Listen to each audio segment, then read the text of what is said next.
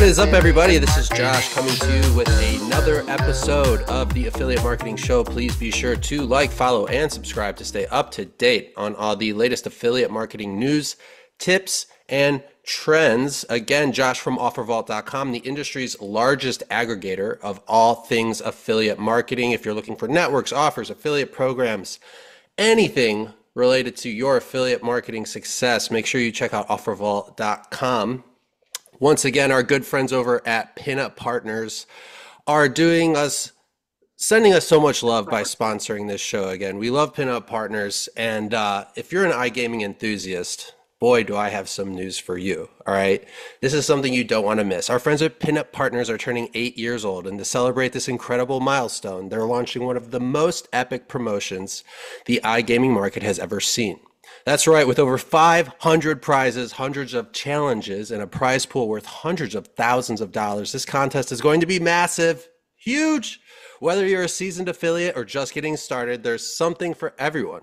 The promotion kicks off now and runs all the way until December, broken down into 3 exciting stages. All right, listen carefully here. Affiliates and partners can dive into daily challenges, score instant rewards, and of course, enter into the grand prize drawings. Oh, what's the grand prize, you ask? Well, I'm glad you did. When we say grand, we mean it. We're talking a luxury car and an exclusive party in the Alps. Want in on the action? It's super simple. Just sign up with their bot by clicking the link in the description and make sure you follow the competition guidelines to start racking up those entries. Don't miss out on this epic celebration. Pinup Partners, 8 years in the industry, and you could be the one walking away with some serious prizes. Good luck out there, and may the odds be in your favor. Outside of myself, and per usual, we have Mr. Paper Call, Adam Young, as well as the Jet Poppy, Harrison Gevirtz, plus our special guest today, Rohit Ajmani, CEO of Idea Clan, a company that works with global brands to deliver data-driven lead gen, customer acquisition, and brand awareness campaigns through various digital spaces. I'm out of breath. Adam, did you know that Harrison is selling jets to the entire industry and celebrities? What's going on with this? Yeah, I was doing some math on the number of jets that Harrison was selling, and I did a data visualization of how many tanker trucks it actually takes I'm an to environmentalist, everyone. I hope you're happy. and I was kind of surprised at how much jet fuel Harrison is actually selling. It's pretty impressive. But what he's doing is really cool. Um he has been doing bookings for a ton of Ringba customers, industry folks, and surprisingly, a whole bunch of celebrities. And what's really cool about what he does for our customers and the industry folks is he gives them incredibly good deals. Because it's a super cool thing and it's a passion project for him. I've seen him give people deals that are pretty unbelievable. So if you need a private jet, small, big, Boeing business jet, whatever you need, you got to hit up the Jet Poppy because he'll take care of you. I will say this: flying private is like smoking crack, but less bad for you. It's just bad for the Jesus. environment, but it is Yeah, yeah, addictive. Josh, there's really only two kinds of people in this world, those who fly private and those who would if they could. Yeah. And, I agree. Unfortunately, I fall into the latter category. Adam, I'm going to come right back to you. I see you're in a new location. I want to ask you about that real quick. Rohit, what's up, dude? Thanks for joining the podcast. How you doing today? I'm doing pretty well. How are you? I'm good. We got a lot to talk to you about. Real quick, Adam, you look like you're in a log cabin of sorts. Where are you coming to us from? I'm actually in La Jolla in a place called the Lotus House. Here, I'll show you. It's pretty wild. It's this it's this famous house that was built by a wild architect, and it's made of just wood and concrete, and the ceilings are all wavy, and it's shaped like a flower, and you walk down the stem as you go lower into the house. It's pretty incredible. I'm working on the Contact.io keynote, which is about entrepreneurial resilience and building a business and what it takes to really do that. And I decided that I wanted to come to a really amazing creative environment to work on that, because I think you get a much better outcome based on the environment you're in when you're doing certain types of work. As a musician, I'm sure you can appreciate this. I also, we haven't talked about it, but I also am wrapping up the content for my second book. And so I'm out here working on those two things, and I'm super excited for the keynote. I have no doubt that anyone that comes to that presentation will walk out of the room a different person. I'm going to be diving deep into a lot of the challenges and struggles I have faced as an entrepreneur, and the tools that I used to overcome those challenges. And so I'm really excited about presenting that to an audience. I haven't done that before. A lot of it is based on a personal development program that I've been working on for the Mastermind House, and some events we have coming up in the future. So it's going to be a pretty amazing thing. I've seen some previews. Bring Kleenexes. Oh, it is literally a presentation on my pain and suffering. So if if you want to watch Adam suffer in front of hundreds of people, I encourage you to come to this keynote. Yeah, I know you talk about the hero journey a lot. And speaking of the hero journey, Rohit, you got quite the journey, man. I was looking at your website. You got a great like our story page, and it really just kind of captivated me. We usually don't talk about origin stories on the show, but I find yours to be really interesting. Um, I know you started off as an engineering student and then you kind of made the transition to full-time entrepreneur. Can you kind of briefly just walk us through what kind of, jumping into the deep end at that point in your life was like?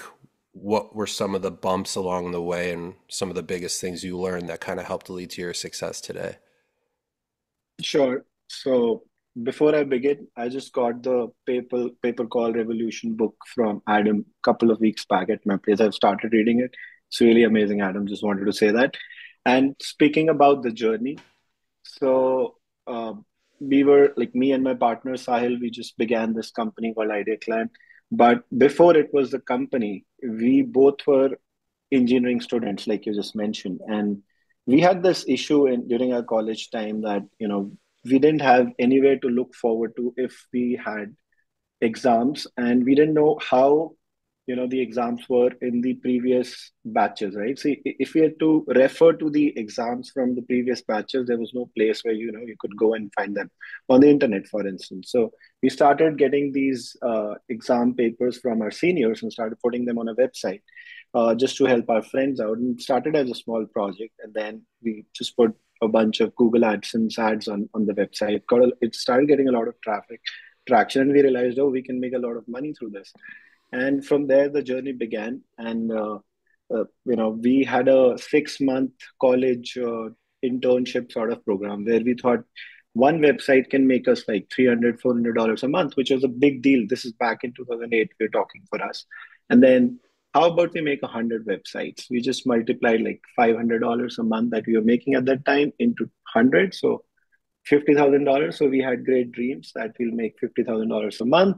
And this is like, 19, 20-year-old boys in college making those dreams. So we went out, we made 100 websites, and we posted a lot of content from, we bought a lot of books which were not on the internet, rewrote all that content, and then came, as soon as we finished with all those 100 websites, then came the Panda and Penguin updates of Google back then, the SEO updates. And they screwed all the website we had. We got zero traffic, and all that money and time we had spent, it went to trash. And whatever we had made from the first website we had, which was called Newton Right. 007, had also gone away. And then we had to find some other way to, innovate and start making money because we were already in that game. So this was 2011. We started looking. There were a lot of viral apps that used to go viral on Facebook back then, like, what will your girlfriend look like, or what will your baby look like, or whatever, right? So crazy viral apps. And we started building these apps. And one night, I just posted one of these websites that we had built on my own Facebook page. it went viral overnight, and we made like $500 in the night. And I was like, holy shit, this thing is insane. And then from there, we started building a lot of apps. This was back in 2011, early 2012. There were days where we made $25,000 a day continuously for a few days, which was really amazing. And in our college, I remember the teacher stopped asking question about electrical or electronic engineering that we were in, and they were most like asking like, "Oh, you both are coming in two cars or one car?" I mean, the whole college was really proud at us and what we had built and what we were doing. From there, Facebook apps, Facebook then after that gradually reduced the reach of organic posting and stuff. So we had to navigate to paid marketing. And then we started moving into Facebook ads and then gradually coming to all these shows in the US, going to the Affiliate West, Summit East, Affiliate World, learning all that stuff, and then moved on to LeadGen, pay per call, ecom, content search arbitrage. That's how the journey was So for the Rohit, most part. I'm sure there's a lot of students watching this episode right now. What's up, students? How you doing? What would be like, they're School of probably Hard wondering Knocks. what would you say to them? Like, how did you figure it out? I know that's like such an open-ended question, but like, where did you go to learn how to do all this stuff to build and get started in this industry? Were you just kind of searching the internet for help videos? Were you talking to industry experts? I know you were going to trade shows, but that was a little bit later. So at the very beginning, like what was your biggest tool or resource that someone watching this episode might be able to do today to kind of get them over that initial hurdle? Right. So I was in a couple of clubs in my college, which had some seniors who were doing some funky stuff on the internet. Like they were building those. Back then, there were some apps, softwares that used to make for stuff like taking online questionnaire and stuff like that. So we had some seniors who were making money through AdSense, and I was lucky enough to join these clubs. Like I there was an IEEE club, there was an IT club. So I was in these clubs all, and I was always interested to do something beyond what the regular curriculum was teaching, which I always thought was outdated, and I had no interest whatsoever. If you would to ask me anything about electronic engineering right now, I don't know how those chips and all that stuff is made. My interest was always to into. I had my mind in all this online money making stuff from the very go, right. So I went to these seniors of mine. Uh, there's a very funny story. When we were building this first website of ours called Newton 007, we didn't even know how to code. And we spent like 2 whole days making that index page, and it was not loading. And we had no idea why it was not. We learned everything from W3 schools and all these websites, but the website was not loading. Then I literally called my senior. I asked him, please look at what's not working. And the mistake that was there, we had just written index.html in capital letters. So the website wouldn't load the index page on by default. So I mean, from there to the whole journey now, we have like a almost 250 people team, 50 people just in the tech team. So that journey has been amazing. And for any new people, I would just say, be in like, Adam just said, he went out in an environment where his brain helps him focus on stuff, right? I also like that kind of stuff. So I was in an environment with my seniors who were into all this stuff, who were into the money making game, technology. So that really helped us get into all of this. Yeah, going back to Idea Clan, now managing over 200 people, I believe. Yeah. It's crazy when you talk about going from just you and your friend having this idea to now working and managing 200 people at the company. How has your leadership skills kind of developed over time as your company has grown? And when it comes to leadership in general, what are some of the things that you feel work very well, and on the contrary, some things that you have found through experience do not? Right, right. I mean, this leadership journey is something we've been exploring since the last couple of years a lot. We've also joined a management consulting firm just to understand how to take company from where we are right now to even 10x. So this leadership thing is something like we believe that there is a future, which is the command center. In previous days, like if you go back like 500, 600 years, 1,000 years, it was all the army driven thing, right? So there was a command center and they used to literally command all the people, do this, do that. But that does not exist now in businesses, right? So I believe the future is our command center, which we co-create with the team. So we go out, we co-create a future, which we already did a couple of years back, a future for like the next 5 years. And that was a co-created vision with all the leadership. And now that future, inside of that future, all the actions that we are taking today, it's that future that's driving all those actions for us. Then, when we started building all those actions and things in it, we learned that there were a lot of breakdowns that come on the way, right? A lot of challenges, a lot of things not falling into place. So what we figured out that until and unless we put ourselves at the source of everything. So if something is not performing in my team, my TL is not performing, my manager is not working, my media buyer is not working, I don't have to blame like he's not doing something or she's not doing something. If the problem is with somebody else, then I can't do anything about it, right? But if I am at the source, so our thinking is like around what did I not do so that my media buyer didn't do X, didn't follow the SOP, or didn't, run the campaigns effectively, whatever. So we think like that, like what should we do to make sure that, my leadership goes in a certain direction. And right now at this stage in the company, what we are doing is I also read a book recently called The CEO Within, and I'm trying to, make the leadership of my company like CEOs of whatever they're leading. Because we do lead gen, we do pay per call, e-commerce, content hub, search hub. So we do a lot of things. And right now I'm building leadership in a way that they are the CEO of that business and they are running the show.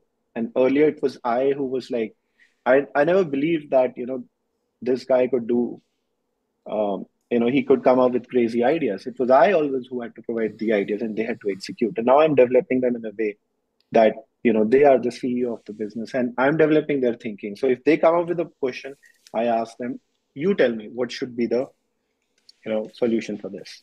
And then you ask another question like what does not work, right? So in our company, we believe there are 4 pillars of leadership, which are like integrity, existence as in putting things in calendar, views, ClickUp. So putting everything into existence, then enrollment and relationship. So we believe these 4 pillars are most critical. So if there is any issue in between the teams, like creative team and media buying team or business development team, there are issues, right? Until and unless these 4 pillars are functioning, if there's a relationship issue, until and unless that relationship is not good, we won't go on to solving the real issue. So that's how we operate in our company. And if these 4 pillars don't work, then it's something that it doesn't work for us. Plus, another thing that we've learned is that we have to work with A-listers majorly. So if somebody is a C or a D performer, we'll just put him on a PIP, and we'll make sure that we only work with A-listers because A-listers like to work with A-list people, and together they create the best version of the idea that we have. So that's what we do for leadership. You know who also only works with A-listers? Ringba. And I know this wasn't on the itinerary, but I do see the GOAT award behind you. Can you just tell us a little bit about how you got it, what the campaign was, or the specifics that kind of led to that award sitting right behind you today? Josh Sure. wants all your keywords, all your No, I'm just kidding. So we've always been a lead gen focused company since the last 4 or 5 years. But last year, like we saw lead gen really evolve and a lot of people moving towards pay per call, especially with the new government guidelines and things coming up. And, so we also thought it's the right time. Until 2022, what we were doing is we were doing pay per call, but it was through lead gen. Like we just used to put phone numbers on our landing pages. And most of the people used to go on the lead gen funnel, but somebody wanted to call, they could call. And then we said, now when we started seeing a lot of success, we started hearing a lot about ACA Medicare calls go through the roof. That is when we decided, let's build a team just around pay per call. And this GOAT award, it majorly came last year from running those ACA and Medicare call campaigns that we were scaling. Awesome. Josh, I want to comment on something Rohit said there, because it's super, super important to running a really successful business. And that's making sure that you're working with incredible people, but more importantly, what to do when someone doesn't meet those standards or culture. And I think it's something that a lot of leaders don't love to talk about publicly, because firing people is never a fun thing. It really, truly isn't. And I don't enjoy doing it. I don't think anyone really does. It's not fun, but it's something that's super important, because if you have someone that's on your team that's not thriving, not only are you penalizing that person by keeping them on your team, you're penalizing everybody else that they work with. Exactly. Because if they're not thriving, they need to go somewhere where they can, right? Like I think intrinsically almost every human is good and wants to do a good job, but a lot of the times they're just not in a role where they can do that. And so you're really doing everyone a favor by giving them an opportunity to go find a better fit for them. And then as leaders, something that we're changing now is our engineering teams have a bonus structure, and we used to do reviews. They take a lot of time, and then we look at the performance of the company and the individual, and then, there's this bonus structure in place. And we recently decided that we don't need to do the reviews, because great people do great work, and we don't need to go through the theater of sitting down really amazing people and saying, like, hey, we reviewed your work, it's really good. Like, obviously it's really good. Or they wouldn't be here. Yeah, exactly. And so we were just like, wait a second, why are we doing this? Like, this isn't productive. And then we're changing the bonus structure. The team will effectively get the same amount of money, but you either qualify for the bonus or you don't. And if you don't work at Ringba anymore, because we're not really interested in people that do the absolute bare minimum just above the line of acceptability. Like, those aren't the type of people that I want to work with. And neither Harrison either. And we're not like slave drivers here. We don't expect people to work 16 hours a day, 7 days a week, No, or we anything don't. like that. We want people Yeah. to have like work-life balance so that they can be productive and efficient and effective at what they do. And this is like 6, 7, maybe 8+ years ago. Um, I I was just thinking about this because I saw like the one of our Amexes at him. It says since 2013. I was like, fuck, we've been working together a long time. I didn't even realize. We were here a Uh, long time. and this is like not room another business we had, and we were gonna fire someone, and I was like, we don't want to do this, da, da, da. And like you laid it out like this, and you kind of just said it, but it was essentially like, if you can look at firing someone in this perspective, which is that by keeping the person that is not performing to the standards that the organization, that the business needs to, that it are expected of them for the business to run efficiently, it's not fair to all the other team members. So that, like, yeah, it sucks. I got to fire, whoever here, John Smith, but like, there's a bigger picture than just John Smith, and John Smith is bringing down other people, and also it makes the guy that's busting ass, the gal that's busting ass, really working hard and going the extra mile. It discredits their work, and so if you can kind of wrap your head around that and go, oh, like there's actually like a value to you know, keeping the quality high and getting rid of those people that shouldn't be there. It makes the whole perspective and kind of anxiety regarding firing someone a bit easier to work with, because you can kind of see it in a different perspective. I Yeah, don't know if you're that makes defending sense. all the people that deserve to be there. And running a high performance organization is a really hard thing because you have to make sure that you're hiring people that are great at what they do, hopefully better than you at it. And I think that's been one of the keys to our success, Harrison, at Ringba, is we've always looked for the highest quality people possible. Even when the business wasn't making any money, we brought on people whose salaries were just like crazy to us at the time. We had never hired people like that before. We thought it was insane how much money that we were paying some of these people, but they were brilliant at what they did and they delivered so much value that years later, it was probably one of the best returns on investment you and I have ever made. And now we think about it entirely differently. Like, Changed our you know, perspective entirely on how to invest in talent. We're not looking, we don't go to Sam's Club for staffing anymore. No. You really have to hire the best talent you can possibly afford and then give them what they want or more. And that's interesting. It's interesting we're talking about this. I received a LinkedIn message yesterday about my book, and this other author is writing a book, and they really loved some things that we did. And, twofold, they asked me to get on a call, and then also asked, like, hey, I want to learn how you did what you did. And my response actually was, hey, I can't do the call because of my schedule, but find someone who's incredibly good at what you need them to do, hire them, and pay them more money than what they ask for. And that was my reply to this person, because that's really what you need to do. Like, if someone can change the outcome of your business because they're so good at what they do, they can move mountains.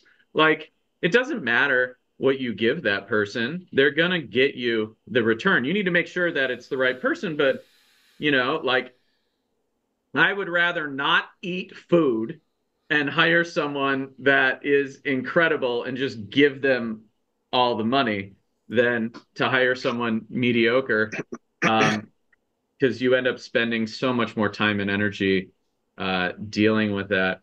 And then, Rohit, on something you said, this happens to me all the time. People reach out to me and ask me to take phone calls on a daily basis. I think I get like 100 emails a week at this point, all sorts, right? Like paper call related, venture capitalists, private equity, people who just want advice. Like, Stop, it's a Adam. People might be eating with all the VC and private equity. I hope you have an air sickness bag.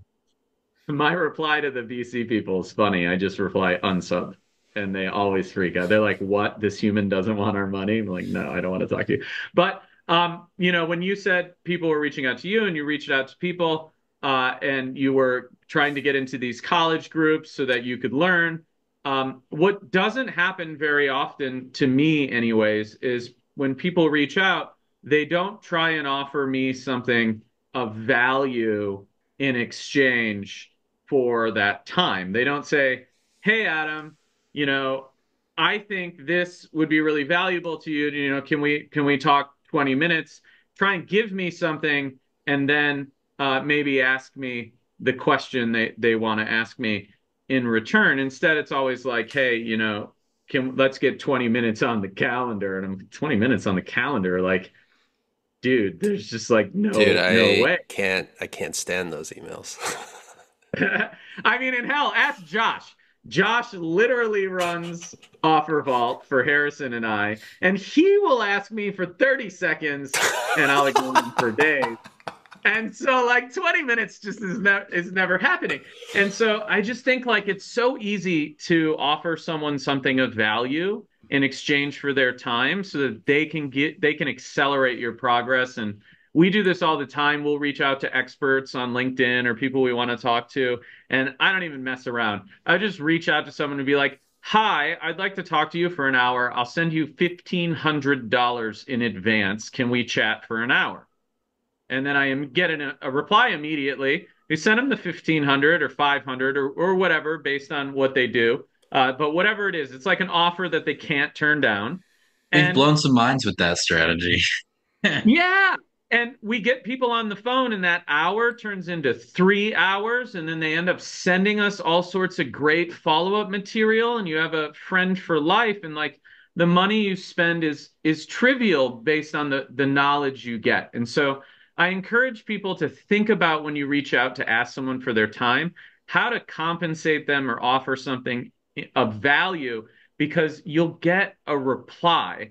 And that can really change the game. And if you're a student like Rohit was, and you're trying to get into a group or learn from the marketers or whatever, do some research, find a campaign, reach out to them and say, hey guys, I see this campaign. I think people are making a ton of money with it. I'd love to come to your meeting and bring information about this campaign. Maybe we can reverse engineer it together and learn from it. Show up with something of value, and people will take you a lot more seriously and respect you. And it can really open a lot of doors. I hate to ever assume that if I reach out to somebody that I'm owed their time. And I always try and serve them and over deliver first. And I think that has just been something that's been really powerful in my career. What's an approach, Adam, follow-up question, for someone that doesn't have $1,500 for an hour? Or if you're reaching out to Well, let me somebody, just jump in. wait, I if you're mean, reaching out to somebody where money is like not an object to them and they don't need $1,500, you know what I mean? How would you handle it that way, Harrison? well, when I was young, I reached out to people all the time for shit they shouldn't have helped me with. And I think it goes down to, simple principles of life. Like, you should always ask, because the worst thing that someone's going to say is no. Mhm. And if you send an email or a LinkedIn message or whatever it is to someone, and you want to pick their brain, or they're an expert or well known in a certain field that you're learning about, or jumping into the world of, typically, 98% of people are really cool and happy to help or talk to you or point you in the right direction. I've talked about this with trade show strategy, like, first trade show, go talk, introduce yourself, and work with everyone and anyone you can. You know, the internet's a pretty global place. I've reached out to people that I had no business talking to or working with, and just asked for shit or asked for favors or had knowledge, advice, feedback, guidance, whatever you want to call it. And we're all humans, so surprisingly, most people are pretty cool about it. Adam and I have definitely been told to piss off a few times too. Um, Hundreds. and we remember that. But the thing is, like, the guy who does a favor for me and walks me through something simple or not so simple, like, maybe he remembers that I'm an expert in something else, like burning jet fuel or whatever, and then he calls me and asks me, like, being collaborative helps. So, like, you just got to try. I know that there's no like crazy recipe for that, but like it literally is how it works. Like, you just like, hey man, I'm really interested in this. You're the guy. Could This we reminds me chat? of a Works. quote that I made up recently. It's you miss 100% of the shots. You miss 100% of the shots you don't take. I made that I up. mean, I'm this is pretty a sure that bad was Michael example, Jordan. but the guy from War Dogs came on the podcast. The reason is because I sent him an Instagram message, and I was like, "Yo, dude, we're in this penthouse. You want to come do the pod?"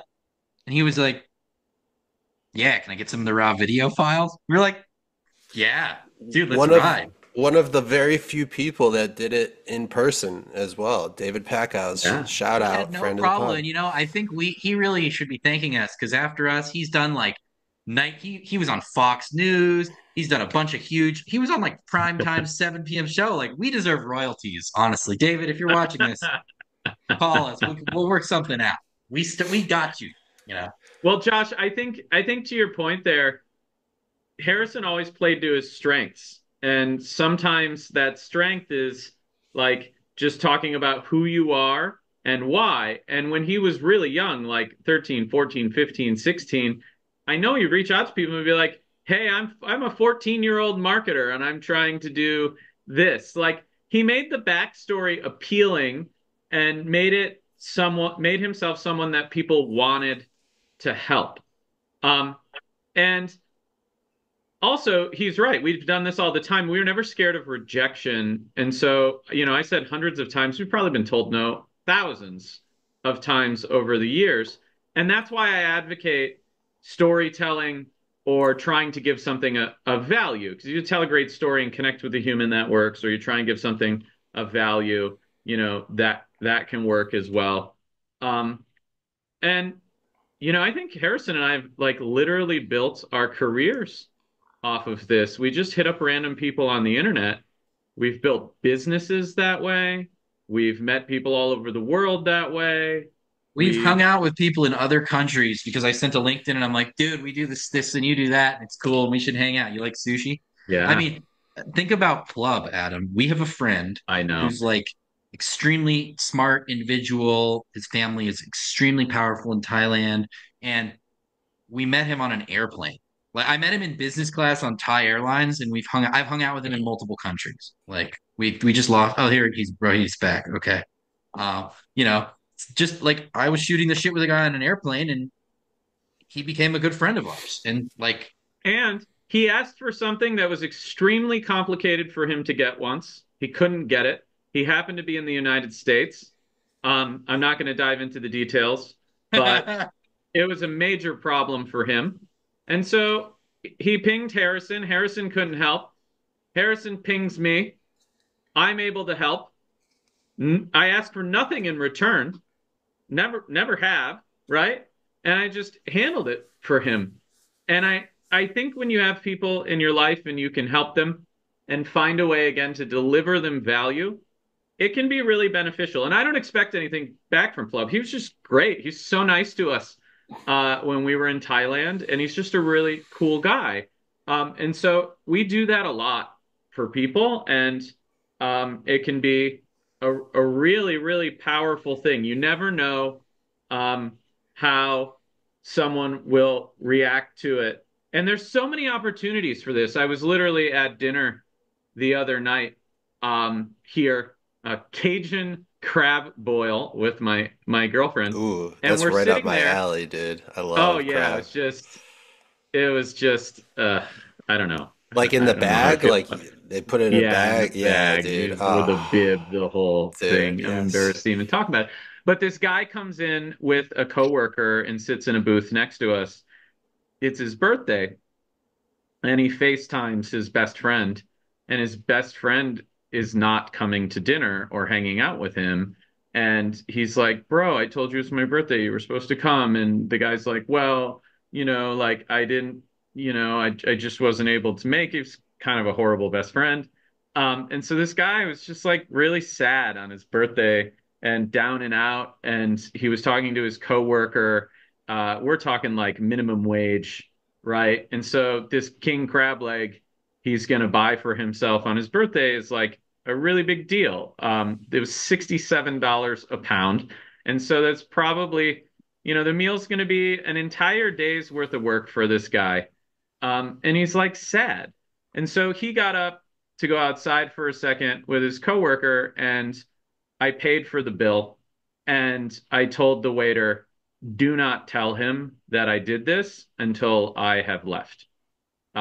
Because I'm not looking for recognition. I'm not looking for the attention. I just saw an opportunity where someone just wasn't in a good place, and it was trivial for me to do that. So I just did it and then left. And I think if you view life through that lens and you view business through that lens, like how can you help people? How can you serve others? It really changes the outcomes that happen, and it really changes what comes back to you as well. And so I know we went on a tangent here, but running businesses is less about what you do and a lot more about how you do it and with who, right? Yeah. Well, how you do it, especially in today's day and age, I think has a lot to do with the human aspect as well as the technological aspect. This is something I want to throw to Rohit here. I know you're pretty passionate about incorporating technology when it comes to your marketing efforts as well as automating processes and different applications that relate to the success of your company and your clients. So, How do you, in a few different ways, capitalize on technology where it is now and how it ties into marketing automation strategies? Sure. So taking off from where Adam left, just wanted to add that, you know, a lot of our business where we are, and a lot of the different lines of businesses that we've added, like a recent line of business the latest line of business is search arbitrage, and it does as well as lead gen or pay per call for us. So it's really huge for us. And you know how it started? It started through collaboration. So I provided value to a friend who was the industry leader in search arbitrage. I, taught him lead gen, and then he got us into search arbitrage. So I've always been a believer of sharing knowledge, and you serve the person first, share all what you can, and then the it's all about karma. Some value will come back to you. So I always believe in that as well. Okay, talking about technology front, so we've built a platform because we have almost 100 media buyers at this point. So there's a marketing automation platform called Lookfinity that we've built that we use internally, which is connected to all the different advertising platforms: Facebook, Google, TikTok, native platforms. So for our media buyers, it becomes really easy to just log in into Lookfinity and upload the creatives and automatically launch it across different platforms through just one single login of our platform. So the launching becomes easy. And then we've built a set of rules to optimize, scale, kill the campaigns which are not performing. And then on the creative side, we have a creative analysis process, and then we have a creative building process. We've started incorporating a lot of AI into our automation, our media buying. The goal uh, of ours is to reduce the total number of media buyers that we have. Just limit. I mean, we want to remove the media buying thing automatically to make it the AI marketer, and just make people the creative guys on the job. So because it's all about the ad copy at the end of the day right now. We don't want people just pushing the budgets, lowering budgets, doing clones and all that shit. That's what we want the AI to take over. So that's our goal, and that's what we are heading towards gradually. So at this point, we're not hiring new media buyers at all. Whatever issue or scaling thing comes up, the first approach is to solve it using technology, right? So, and we've connected everything into with the LLMs like ChatGPT and stuff like that. So, our media buyers, just all the data is connected to, GPT, and they can simply go into their dashboard and they can ask, oh, show me the heat map of conversions in the last 7 days, or what percentage of video versus what percentage of image creators are working, and they'll get beautiful insights in the dashboard itself. So we built this amazing panel, and we're using tech. I mean, the way we want to lead the industry is through tech, and we want to be the pioneers of that. And these products that I'm just talking, right, so far we've just been using internally, but we're building them for the market as well, and we'll be launching them by the end of the year for ad creation and media buying automation. That's the goal. Staying on the technology front here, and we'll just touch on it briefly because we do talk about AI quite a bit. I don't mean to beat it into a dead horse for all of our viewers out there, but when it comes to AI-based creatives, do you feel that they are good enough or where they need to be for people to just solely rely on those moving forward? Or is there still like a very big human element that comes into play when making creatives for different types of ad campaigns? So there are two type of creators, right? One are the image creators and one are the video creators. I think for image creators right now, the technology has advanced so much that it can do wonderful image creators. And for certain categories, like I was just looking before this call, like home services and Medicare, the entire creatives that are running and scaling right now are AI created. But it's not as simple as it sounds. So what we have done is we've fine tuned the AI models that exist right now, trained them with over thousands of images that have worked with us in the past, because AI would by default work on creating branded sort of images that do not work in the performance industry or a lot of times, right? But we've trained it the way we want it to be trained. We've fine tuned the custom GPT that we've built, fed it with the kind of creatives that work for us. And then we also are able to, hack into a lot of creatives that are already working. So what we do is we just pull those creatives, ask ChatGPT or Midjourney to describe it like it were a photographer, or like, describe it in intricate details, and then it describes it, and then we go to like Midjourney or a lot of other image creation tools, and they produce fabulous results right now. But that training part of the GPT, or sorry, training part of any LLM that you do is crucial to getting the right kind of creators. Without training, it becomes a little difficult. And speaking about the creative part on the video side, we're not able to produce the and solely rely on like the creatives that are produced, because it does not look as real as an actual UGC would look that's actually shot. So we just use bits and pieces of it sometimes in our creatives. But what we use the AI for today, actually, with video creatives, is that we believe video creatives have three aspects. One is the actual script. The other part is the frames, like what you show in each scene of the video. We use a lot of B-rolls and stuff, right? So the visuals, then script, and then the parameters you get on the platform, like media buying parameters, the hook rate, the hold rate, the drop point and all that stuff. So we take all these, different parameters, like, the different parameters that we get on Facebook or TikTok, and we upload them into the custom GPT that we've built. And it is able to analyze, it is able to compare like 50 different videos for say Windows remodeling, and then it's able to tell which videos hook is best, which videos hold rate is good, and what combination should we make, and what changes should we make to improve the CTR. So that is what we use the AI technology right now for. We've also done one interesting thing. We've fed the AI with like say over 100 plus scripts and the frameworks that have worked for us, and then we use it to make new scripts that will work based on those 100 that we've taught the algorithm that works. So these are the things that we do for the creative part using AI. You've mentioned LeadGen and pay per call a few times on the episode today. I kind of want to play off of that a bit here.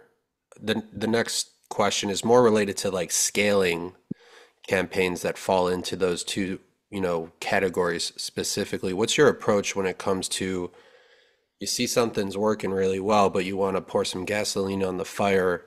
How do you kind of make that happen?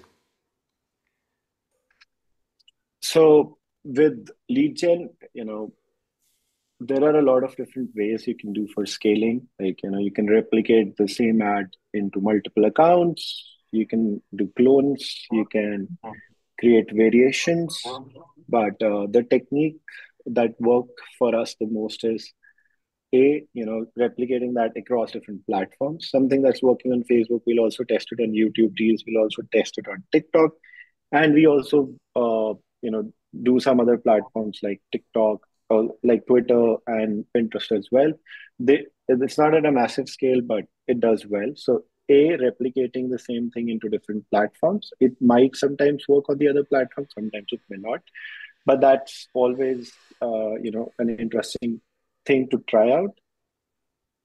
Other than that, for scaling, especially for on the ACA side, we use a strategy called Halo method, wherein we go to Reddit, we go to Quora, we go to different places, we research what actually people are talking about. For instance, in debt right now, whatever people are talking about, or Medicare, like there was an interesting thing I saw about Medicare last month that worked really well for us, is that nursing care at home. Yeah, in Medicare, I mean, people wanted that, and they were talking about that on a subreddit forum. And we tested that. We just test the messaging that's working, and then if that messaging on a link gets a lot of clicks and $5, we know that this message is gonna work. And we create a lot of creatives around that, UGCs, B-rolls. We test a lot of creatives, and then we just rinse and repeat the process until we find creatives with a good ROI. And that's the entire scaling process for us. I just got one more question for you before we let you get out of here. A few episodes ago, we really focused on native advertising as well as paid social. I know those are two things you guys focus on at Idea Clan, as well as page search and display. From those four specifically, what do you think is performing the best right now? And based on your answer, like why do you think that is? So for us, we've always, we started with Facebook back in 2014. It's always been our first love. Back then, when there used to be 1 cent clicks and 10,000% ROIs, so we started off on those days, and we've always loved Facebook. It's always had its ups and downs, but for us, Facebook today even is our number one traffic source when it comes to scaling for lead gen or pay per call. But I would like to, say here that, when we talk about just lead gen and pay per call, I would say paid social and YouTube. When it comes to search arbitrage, we scale a shit ton on display. I mean, if you go to our page right now on Google Transparency, you will find like 10,000 ads running for that.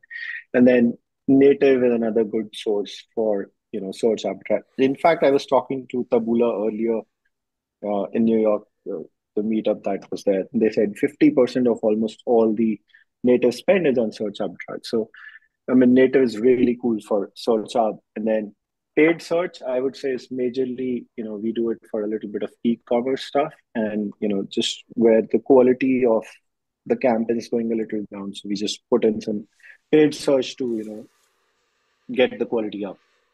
So just to mix the quality from the social. So that's my take on the traffic source side. Well, Rohit, that's a wrap. You did it, man. Thanks for coming on the Affiliate Marketing Show. We appreciate it. For myself, Josh from OfferVault, Mr. Paper Call Adam Young, as well as the Jet Poppy, Harrison Gevirtz, and our special guest, Rohit Ajmani, CEO of Idea Clan.